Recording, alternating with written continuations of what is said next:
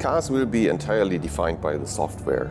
The car for me in the future, this is hopefully still a nice car, but on top of that, it will be a platform for services, like a mobile phone today. And if you want to supply services, you have to have a foundation. We call that the operating system and the middleware.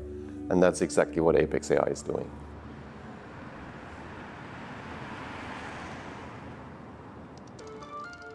The primary challenge our customers face is the efficient development of modern software for mobility systems. A lot of the future innovation in mobility is driven by software. So our customers, which are historically not software-focused companies, now need to develop their innovation in software. So what we then bring to the table and to our customers is how to do efficient and modern software development such that the complexity of software and thereby the complexity of their development doesn't increase, but they're able to manage software development and launch products to the market that are safe and reliable and based on software. The main difference between Apex and the traditional car maker is the culture. The traditional car maker is optimized on building cars and with a very predefined project flow, while Apex is agile. So they develop software, and that's the only thing they do, and they have a startup mentality, so it's a total different thing. I believe they're much better set up than the traditional car maker to develop software. Over the past 5 years of the company, we have built a reputation of delivering safe and reliable and efficient software to our customers.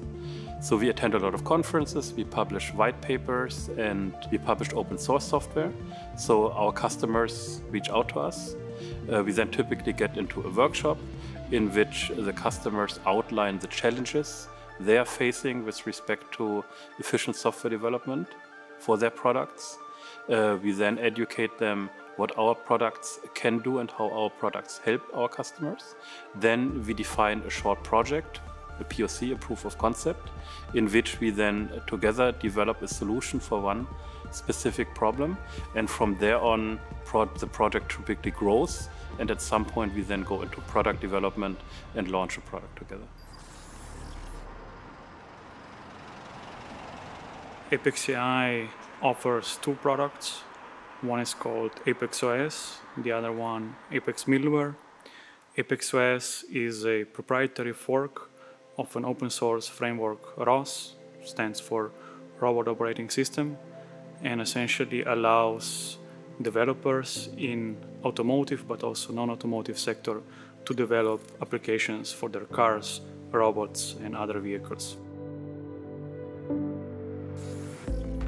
The three major factors that we need to factor in when developing software in this new era of mobility are chip shortage, really highly skilled software developers, and tools and best practices coming from the cloud-native development. We've simplified physical architecture in the car, but we have now made the software architecture more complex.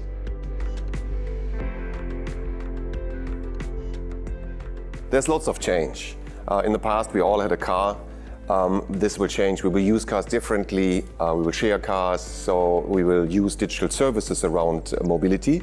And so it's important to have a good operating system in the car. Germany is leading in vehicle manufacturing in the world. And I think we should do everything we can in Germany to also stay leading in these new technologies. And that's why I'm so glad, and that's why I'm also engaged with Apex, because Apex is kind of like a German-US venture. And with our relationships and investment of German suppliers and OEMs, I think Apex can play exactly that role. We are aiming to go into development for series production later this year with our first customer. In 5 years, we will have the first vehicles running Apex.OS in production on the road. In 10 years, we will have expanded into new industries, such as aerospace or industrial robotics. I do think in 20 years, we will be, for the mobility industry, what Android is for the mobile industry today, the predominant operating system.